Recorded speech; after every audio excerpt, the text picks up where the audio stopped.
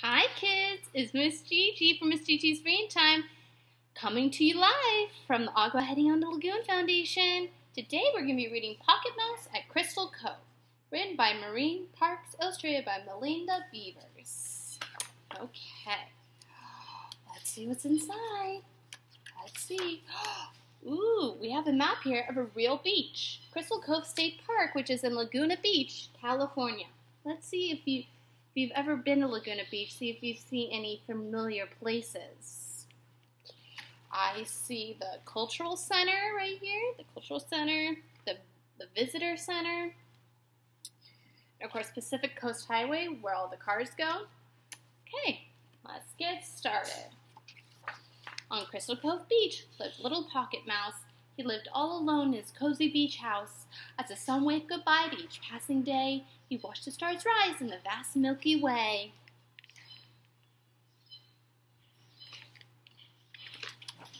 When the moon gave a nod that the night had begun, he'd kick up his heels for some seed-hunting fun. He'd wiggle his whiskers and sniff with his nose, searching for seeds where the wild grass grows.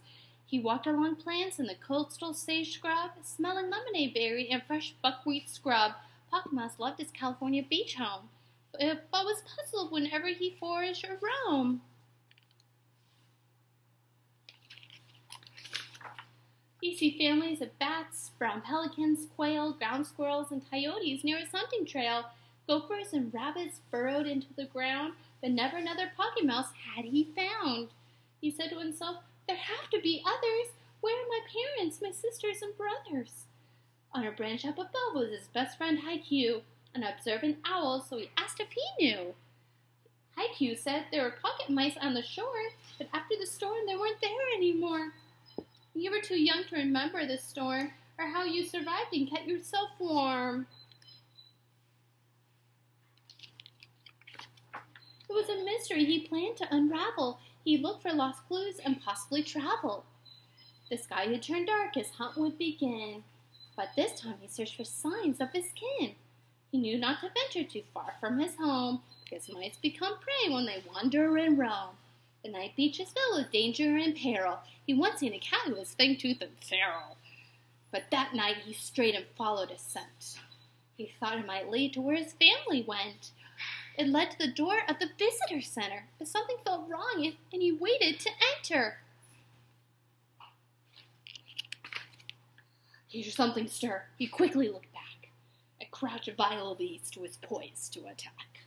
Pointy fangs flashed like those of a bat. PocketMouse recognized the fang-toothed feral cat.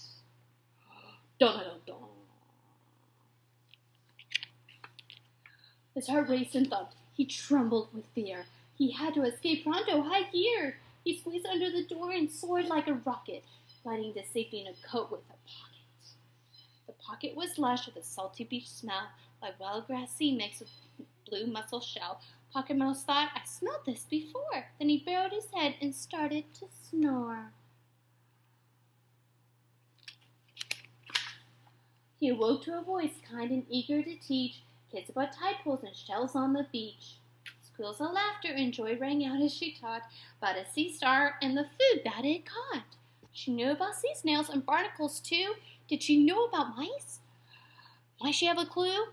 Hadn't Miss Waters seen other pocket mice? Oh, how he wanted to get her advice.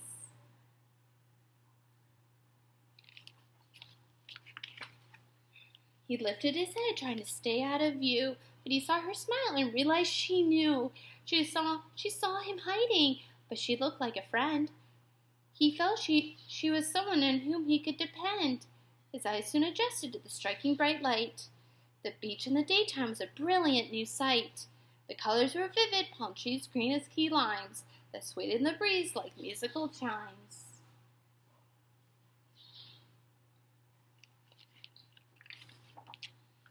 He'd never seen creatures in the tide pool below. He wanted to meet them and tell them hello. He plunged into the surf but struggled to float.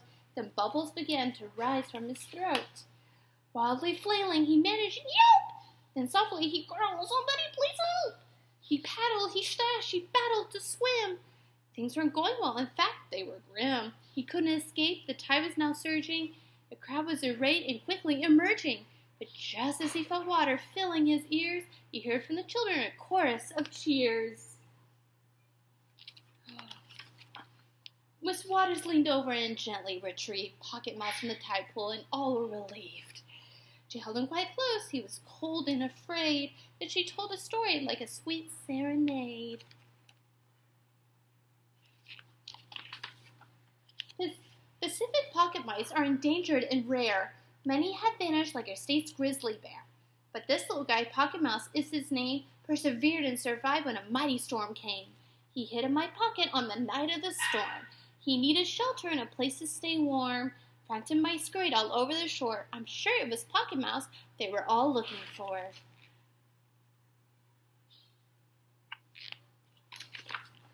When the storm passed and dawn brought us light, I took PocketMouse back so they reunite. But their habitat changed. Erosion took place. His family had fled without leaving a trace. They may have moved to a place safe and new, perhaps to a bluff with a fine ocean view. PocketMouse listened to all that she said and believed that his kin were alive and not dead.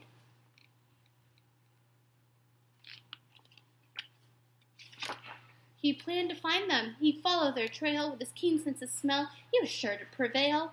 He'd make a compass and map out his route. And when spring arrived, he started his pursuit. He heard Miss Waters now speaking again. He had only been thinking of finding his kin. He perked up his head so that he could hear, as she spoke softly in his shivering ear. It was a sad day for me when I let you go to hunt on your own so you thrive and grow. When darkness set in, you forage all night, and each morning I'd see if you were all right.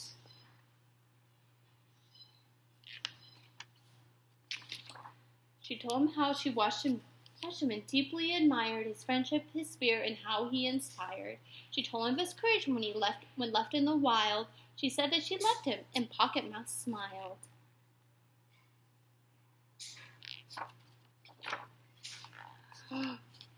The end. Thank you, guys.